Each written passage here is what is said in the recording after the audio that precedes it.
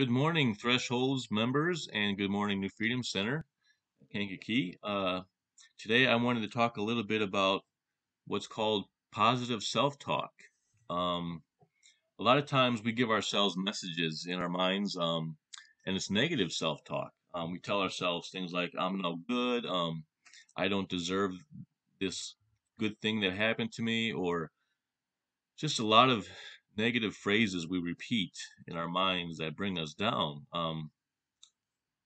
So just a little bit of background, self-talk. We're going to be doing a short exercise today on how to change self-talk, negative self-talk that is, and what it is, the difference between negative self-talk and positive self-talk. Um, so your self-talk, whether you are aware of it or not, it either sabotages in the case of negative or supports if it's positive you.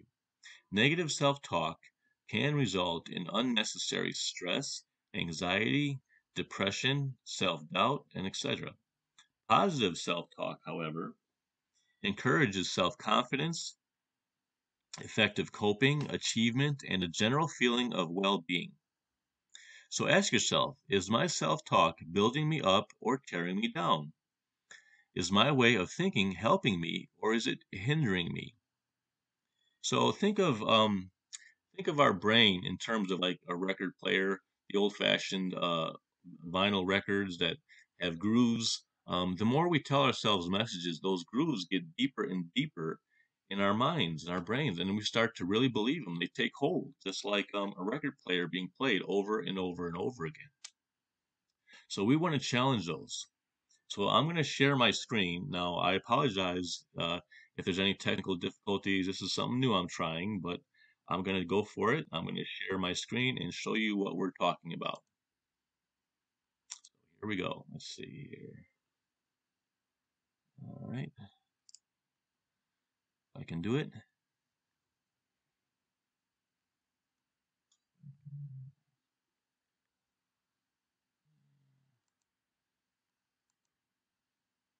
And it doesn't look like it's going to let me share my screen now. Okay. It was working before,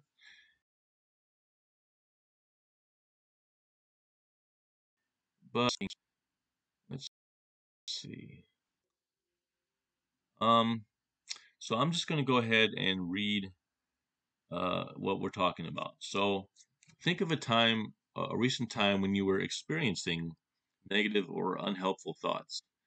I'm sure we can do this if we put our minds to it. So there's three things we want to ask ourselves. What was the situation? How did you feel? And what did you do? So then after you come up with this situation, you're going to use this step-by-step guide and see if changing the way you think could possibly bring a better result. It's all about challenging those negative thoughts.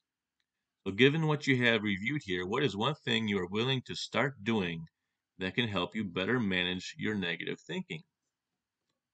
Now here we go. Here's where we get to the changing your self-talk. The first thing we want to do is catch it. In other words, recognize when you are having negative or unhelpful thoughts. Second thing we want to do is try to control it. We want to stop. When you find yourself thinking negatively, say the word stop to yourself. So you can say it silently to stop the downward spiral of thoughts leading to sadness, guilt, anxiety, self-doubt, and hurt, and all those bad feelings. So, and the more we practice it, the better we're going to get at it. So just remember that phrase, stop. Just say it in your mind um, silently. Um, then you want to challenge it. Challenge those thoughts. Challenge what you are saying to yourself using various questions below, which we're going to talk about. And then you're going to change it. Change the negative messages you are saying to yourself more realistic or positive ones in order to bring about more pleasant and helpful emotions. And finally, we want to cherish it. Enjoy the moment and the feeling you have just created because if we do this correctly enough times, we're going to change from those negative feelings, unhelpful feelings, to feeling really good. And we want to embrace that and really cherish those times. So the third part is when we get to the challenging your thoughts. And this is how you do it. You ask yourself these questions. Is this thought helpful? What is a more healthy thought? What would I tell a friend in this situation? Perhaps follow this advice. What evidence do I have that what I'm thinking is really true? What is the evidence against it? Another question is there any other reason this situation could have occurred? So that's kind of like doing a fact check or a reality check, they used to call it. Is there another way of looking at this situation? What are some other points of view? Another question, what is the worst or best or most likely outcome? If the worst did happen, how could I cope? Would I live through it? Finally, another question, is there anything I can do about this right now? If there is, take appropriate action. If